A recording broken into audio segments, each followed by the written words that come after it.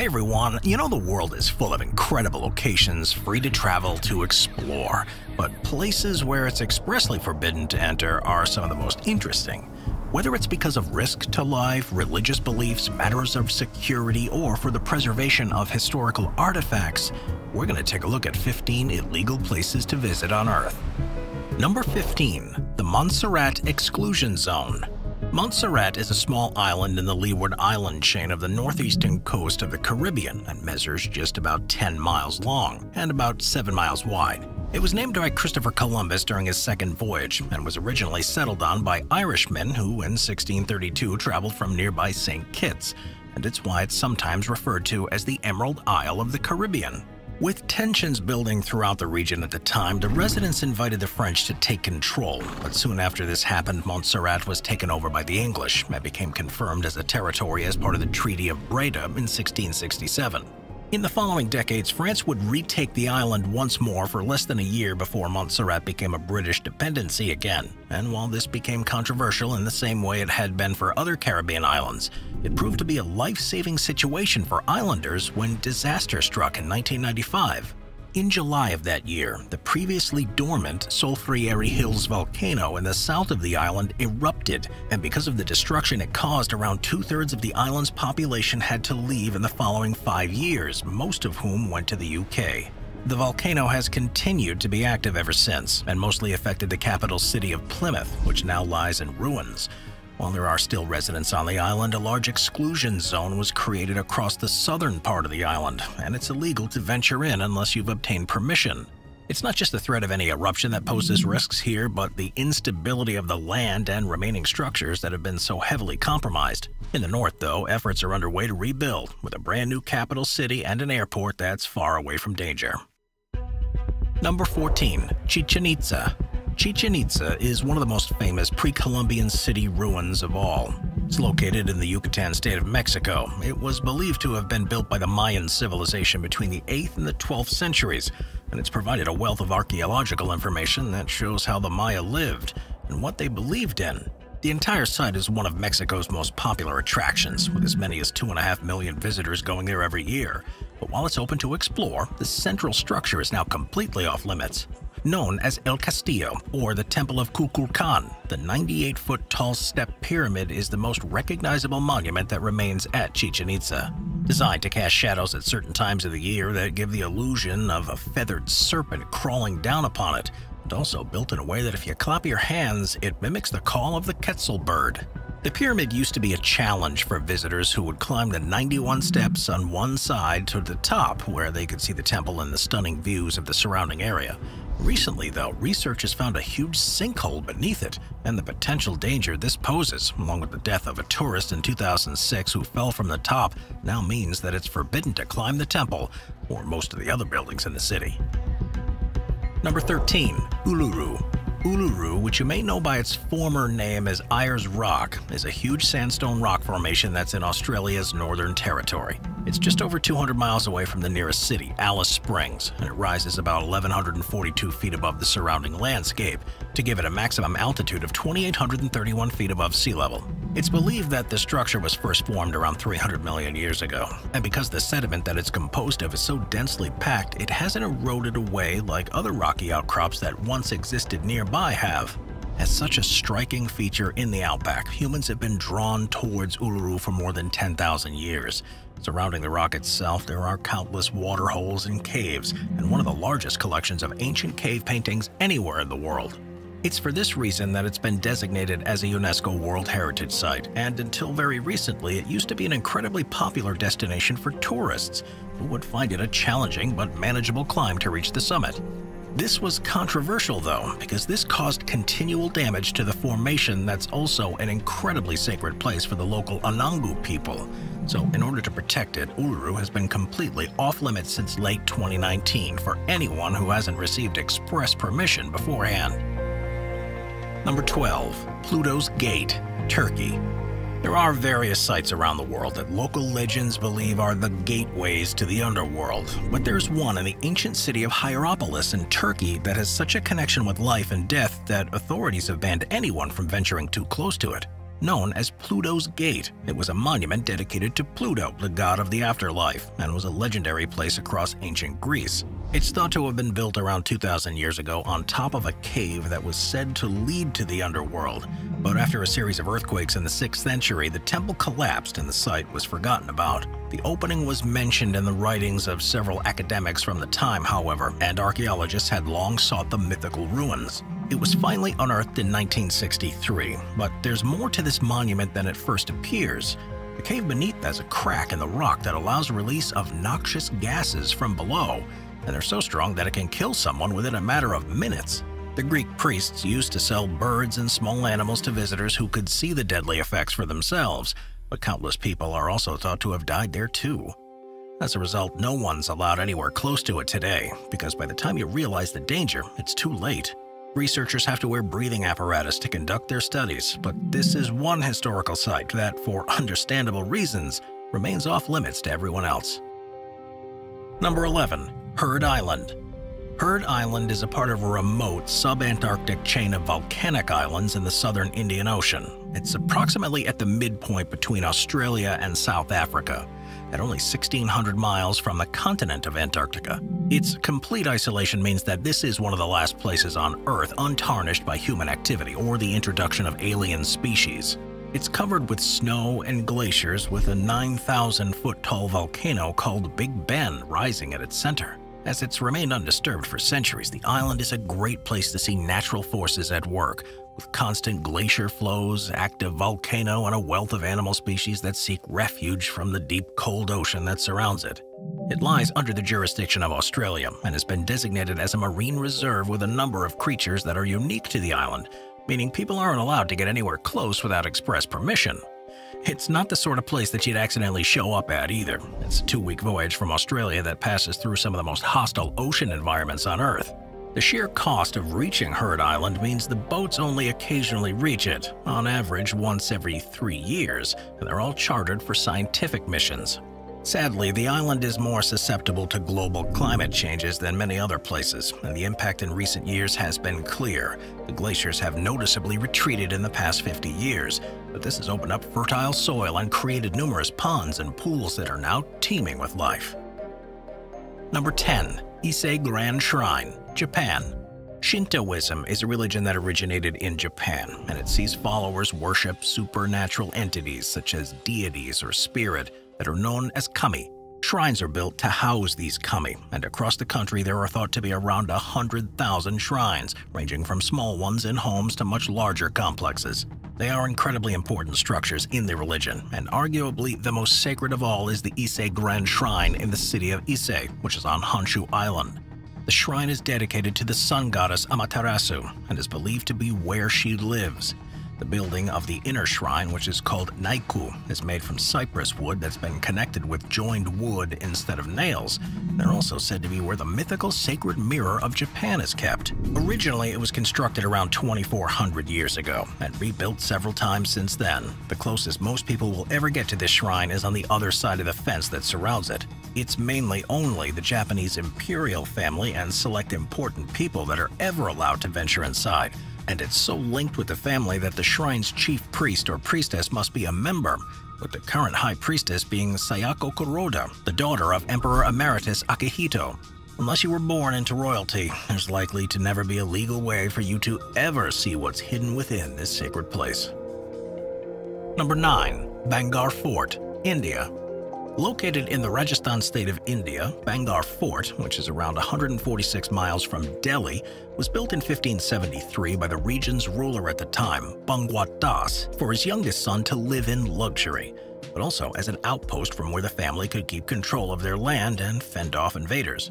It covers a huge area, and while many parts now lay in ruins, you can see the sites of numerous former temples, the marketplace, and various different palaces, as well as the smaller structures where everyday members of society would have lived. It is one of the most popular tourist sites in the region, but only during daylight hours. Once the sun sets, it's expressly illegal to set foot anywhere near the site, and this is because of the fort's links with the paranormal. During its heyday, the residents of Bangar Fort lived during often cruel and tough times. and this was when the first stories began to be shared about mysterious apparitions and spirits with evil intentions. According to local legends, the fort was built on the land of a religious leader who said no structure should be taller than his own, and if any shadows from any other house were cast over his, then he'd cause the unending destruction of those who were responsible for it. Further to this, there's also a tale of a black magic wizard who was crushed to death in the fort's marketplace after failing to play a trick on a princess, and it's his soul that's said to still roam the streets.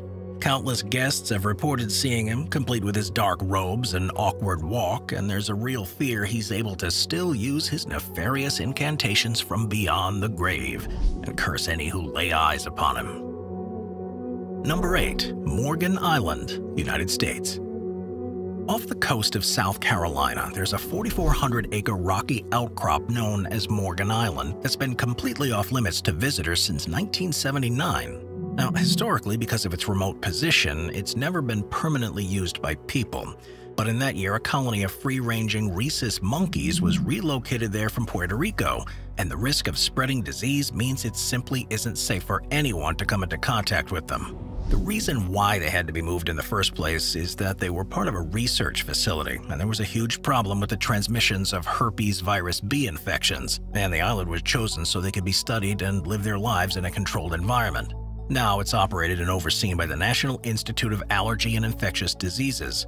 Most of the more than 3,500 monkeys live in a semi-marine tropical forest that's on the island, and the risk is so severe that they're fed by an automated system from a nearby building. Only occasional researchers are ever allowed to set foot on Morgan Island, which is also often called Monkey Island. And those that are allowed to go have to enter strict quarantine on their return to ensure nothing is spread into the general population. Number 7. Snake Island, Brazil.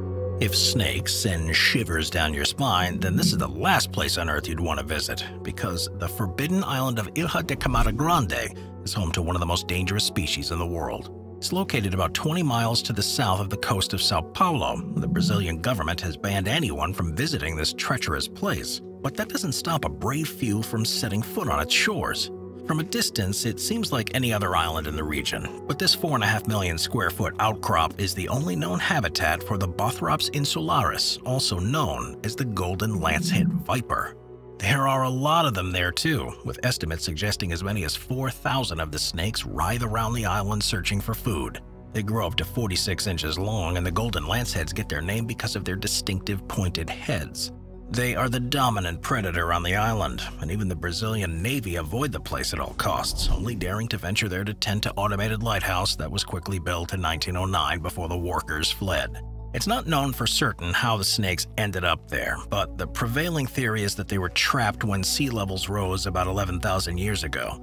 Due to their isolation on the island, the snakes have developed the fastest-acting and most deadly venom of any snake in the world.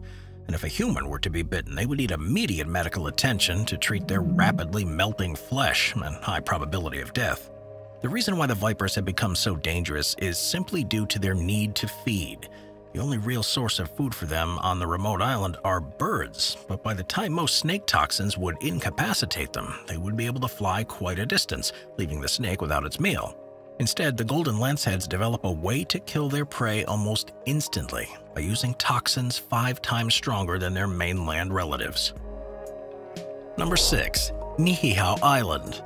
With a population of around 1.5 million people and as many as 10 million others visiting each year, the state of Hawaii covers the majority of the Hawaiian archipelago, which is made up of 137 islands. One of the largest of the islands, though, Niihau, is different from the rest. It's located about 17.5 miles to the southwest of Kauai, and it covers an area of about 70 square miles, and it's home to a number of animal species that are rarely seen elsewhere. As far as humans go, however, there are few and far between on the island. It was purchased in 1864 by Elizabeth Sinclair from the Kingdom of Hawaii and has continued to pass down to her descendants, the Robinson family.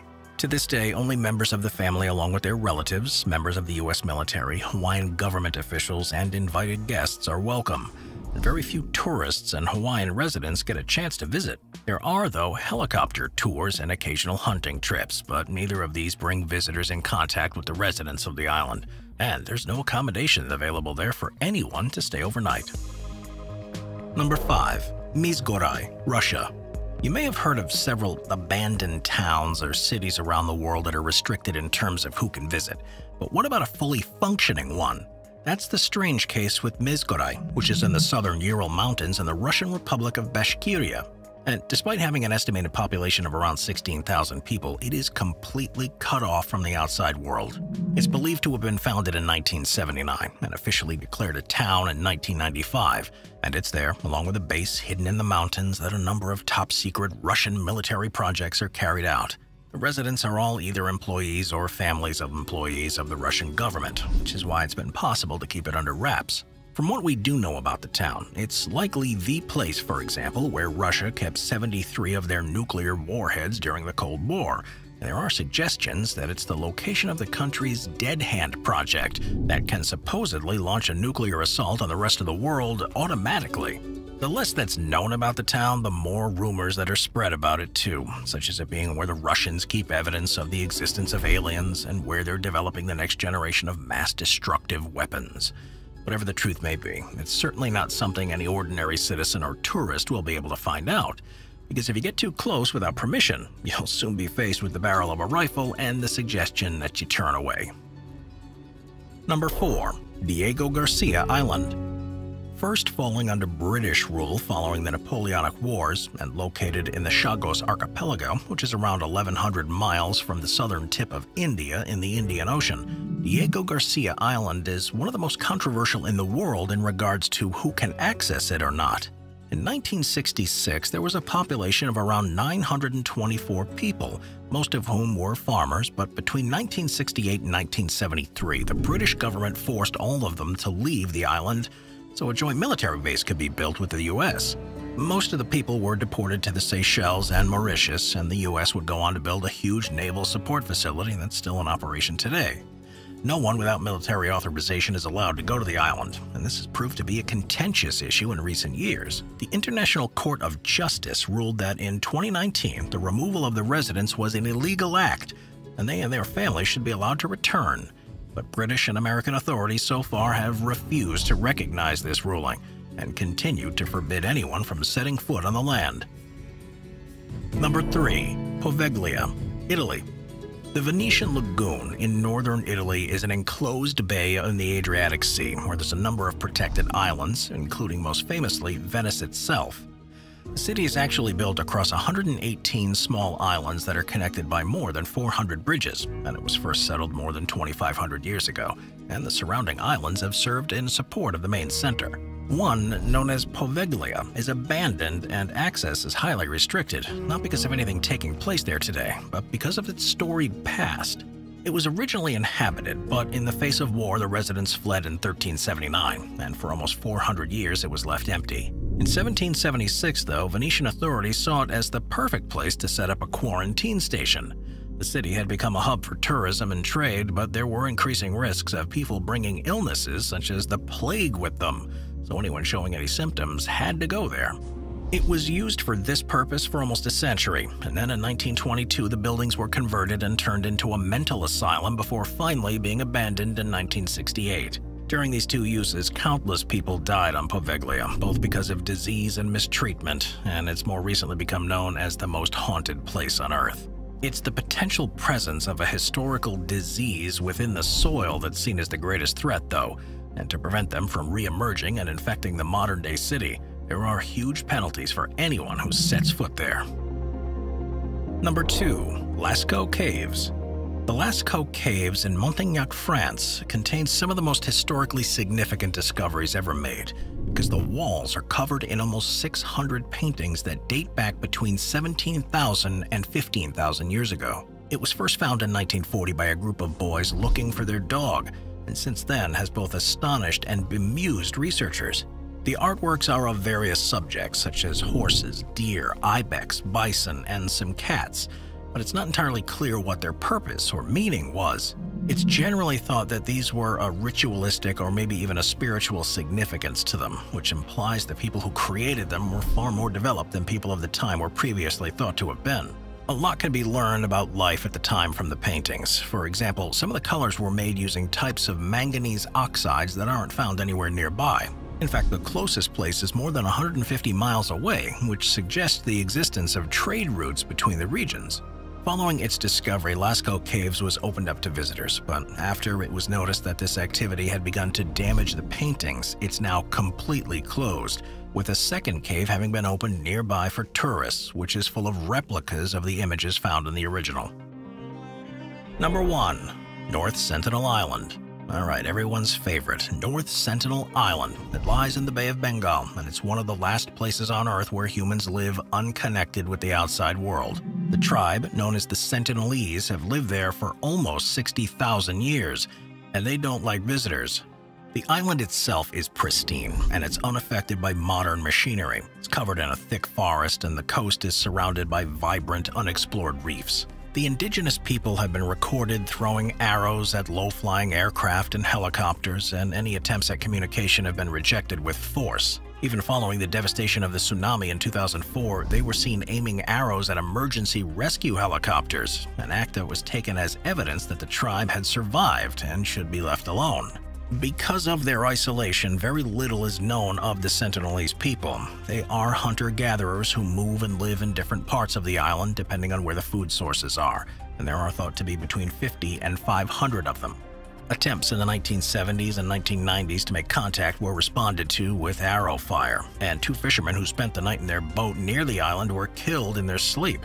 This hostility and the clear disinterest in being in contact with the rest of the world has led to Survival International, the organization that monitors and protects tribal peoples, recommending that they be left alone. Their lack of contact with others will also mean that they will be vulnerable to common diseases that they have no resistance to, so any contamination of their society would almost certainly end badly and reinforce their distrust. Out of respect, the Indian government has ruled it illegal to get within 8 miles of North Sentinel, and the most we'll ever learn of this unique society will be from aerial photography and anthropological study from afar. Perhaps one day they'll want to venture beyond their shores, but with rumors of cannibalism and extreme tribal rituals, it's unlikely there'll be too many volunteers wanting to get to know them. I'll see you next time. Watch our Obscure playlist for more top 15 videos about the more obscure subjects in our world. Sit back, relax, and binge watch all of our best and most obscure videos.